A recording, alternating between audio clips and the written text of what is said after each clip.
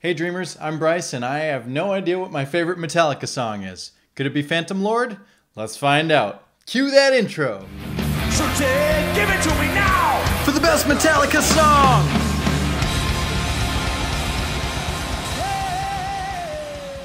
Phantom Lord.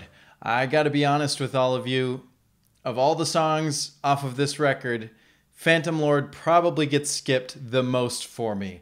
But I'm going to try my best to rate it with new, fresh ears. Haven't heard it in a long time, so maybe we'll get something new out of it. I can't grade it based off of my old biases. I can only grade it with the following criteria.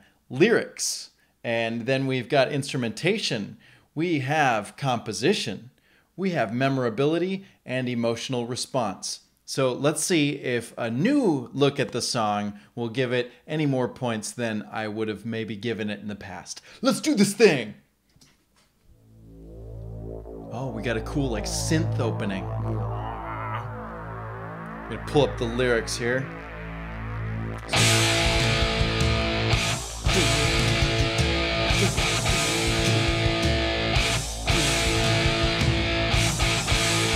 Okay. It kind of goes up to another. This kind of makes it, that rise kind of brought it almost like a major feel. It doesn't feel like the first one. Bum, bum, bum, ba, ba, ba, ba. It feels very much like the Phantom Lord is entering the premises. Ooh, but then when it went up, it kind of went like, oh, it's not so bad. It's not so bad having this guy here. Okay, a hold.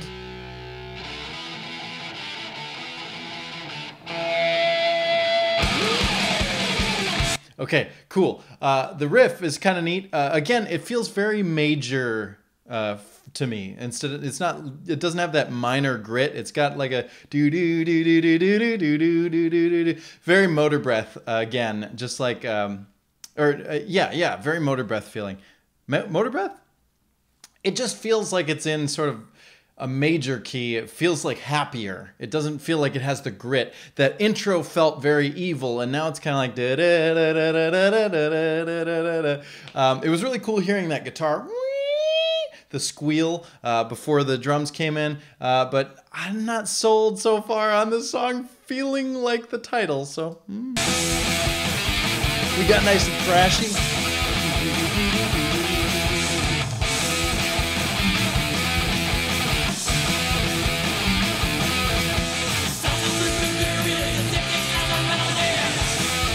Okay, all right.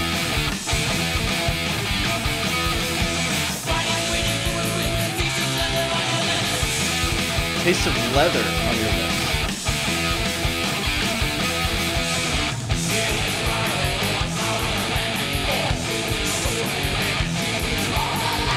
We've got that ride cymbal again, so once more, just lots of ride cymbal on Kill 'Em All. It's just very intriguing. I've never, I talked about this before, Young James. I've never really been into that screamy thing, and that's kind of, I think, what turns me off of this. This is the chorus of the song. Hear the cry of war, louder than before, with his sword in hand to control the land. Crushing metal strikes on this frightening night. Fall onto your knees for the Phantom Lord.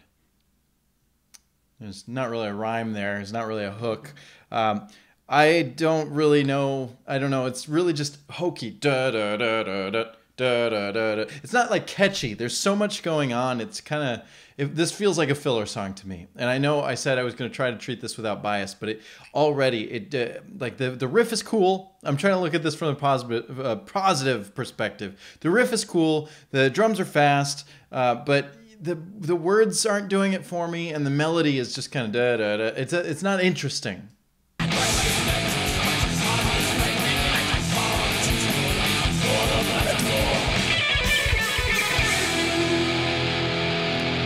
Oh, okay. There was this. I want to go back to that. That was kind of an interesting like stop. Oh.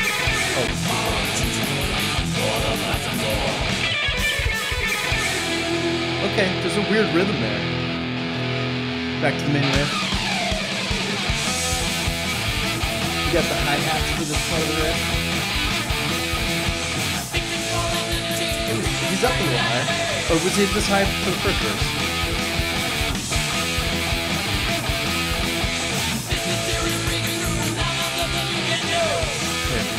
back to the chorus. Oh, one more time.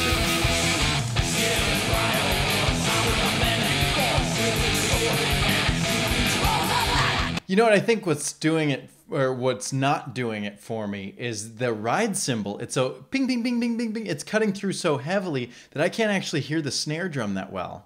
Kind of putting me off. I want to hear more drums in this song. Is what I want. I'd like to go back and listen to a live version and see if that's done any differently.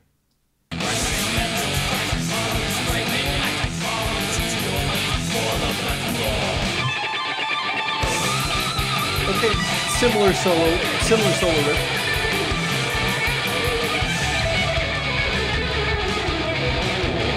We got some toms. Okay, we got the riff is in a different part.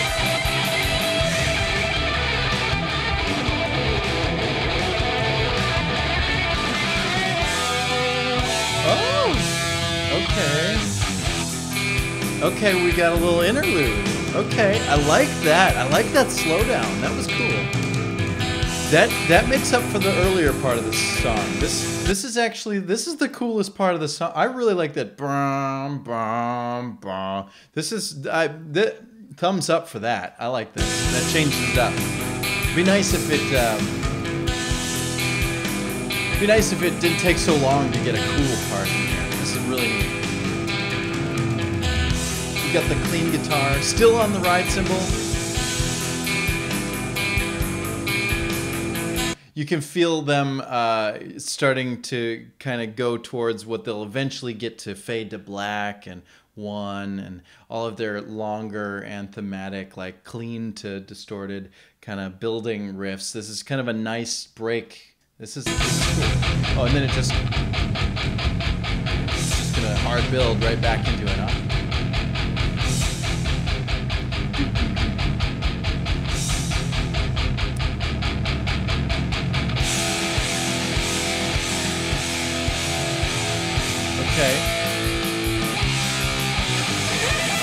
Okay, so we were kind of breaking the time. Felt like very, when the toms were coming in, that felt very like, oh, the Phantom Lord is coming, right? Here it comes. And then now we're kind of just back to that same earlier riff with another solo. Again, this transition didn't do it for me. This is kind of an unearned transition.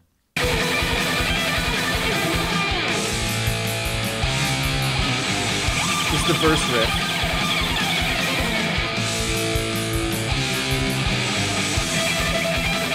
So they're A, B.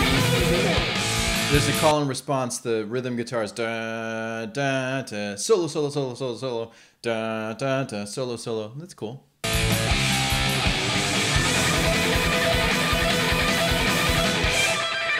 Okay. Okay. Cool. Solo. They had a nice stop so that the solo could kind of finish its thing. I like when the rhythm is going and then there's a hard stop and it leaves room for just one instrument to go, hey, remember me? Even though it was there the whole time. That's kind of cool. Some drum stuff. The rhythms in the song are kind of goofy, but I don't know. It's all right.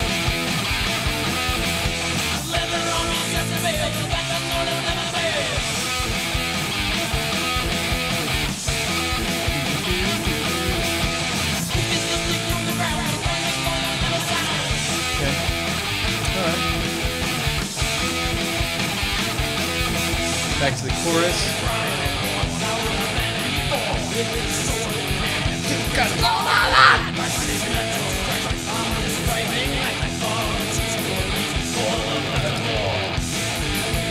Okay, same riff.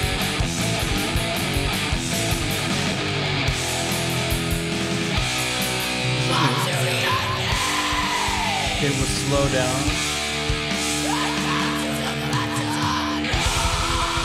We got a trash can ending. All right, all right, all right. Is he gonna do the classic Lars? Oh. Okay, one more time through that riff. Just a reminder, this is what it sounded like. All right, well, it's interesting listening to this with a new set of ears. Let's get to the rating. Lyrics. What the hell is this song about? Well, it's about the Phantom Lord, I guess. Some Phantom Lord, something about leather, metal spikes, sound of war, crying, dying pains. Look, I've said this before. I don't really get into the macho type, like, oh, watch out, blah, blah, blah, they're gonna come for you. Ooh. I did say before that I like songs that go outside of the I love you and I hate you and we're awesome. And so I guess this kind of falls outside of that. But at the same time, we have a very, I want to call it Dr. Seuss rhyme scheme. And it's really just kind of basic. I feel like this one is definitely filler material. I feel like it sounds like it was written by someone who was on a deadline, someone who was maybe just about to sing it and needed some words. It doesn't really do much for me. I haven't researched to see if there's a specific Phantom Lord out there that they're referencing, whether it's the Grim Reaper or some sort of Lovecraftian horror. But for me, there's nothing of this in this lyric or this set of lyrics that is standing out as this is a masterful piece of poetry. It just feels like a couple of rhymes, and then I have to dock it even still because if the Phantom Lord is the hook of the Phantom Lord, there's no rhyme to lead into it. The whole song, it's like an AABB rhyme scheme all the way through, except for the hook of the song. And it just kind of, the rhythm of that delivery of that hook is so choppy and just goofy. I don't know, if I'm giving a 1 to Hit the Lights and the Four Horsemen and Jump in the Fire, this one, sorry Metallica, the first 0. Instrumentation, how do they do? Fine, I guess. There's not much to speak about in the song. They played some fast parts. They played a slow part. It was really neat to hear that clean section to come down into a new, slower riff. So that brings it up a little bit, but there's nothing really to speak of here. So I think I'm going to keep it at a safe baseline of 2. Composition, how do they do? I have been saying this over and over and over. The song feels kind of wonky. The chorus kind of doesn't grab me in the way that most of their choruses do. It has this really cool middle section that goes into this clean part, but then it just goes back into the fast stuff. And to me, the clean part was the most exciting part of the song. So to take away that clean and go into the fast stuff was kind of a bummer. So I want to give it points for the change-ups, but also there's a lot of unearned transitions, and well, I'm sorry, I'm giving it a 1. Memorability. How memorable is this song?